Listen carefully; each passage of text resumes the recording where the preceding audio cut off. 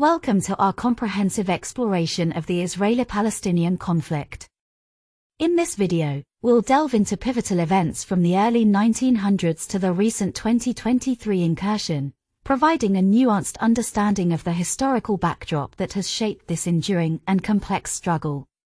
Early 1900s, Balfour Declaration. The British promotion of the Zionist movement led to the Balfour Declaration in 1917, promising a national home for Jewish people in Palestine under Ottoman rule.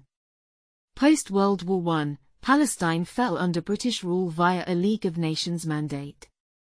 The pledge of a Jewish homeland exacerbated tensions with Palestinians aspiring for independence. The UN's 1947 resolution to partition Palestine triggered the Israeli-Arab War. Israel's declaration of independence in 1948 resulted in mass Palestinian displacement. The Six-Day War in 1967 saw Israel capturing territories, initiating decades-long occupation and further displacements. The first Palestinian uprising in 1987 led to the Oslo Accords in 1993, recognizing Palestinian representation. Israel's disengagement from Gaza in 2005 was followed by Hamas' electoral victory in 2007 and subsequent takeover, prompting a blockade. Hamas and Israel have engaged in continuous combat since 2008, resulting in numerous casualties and major military operations.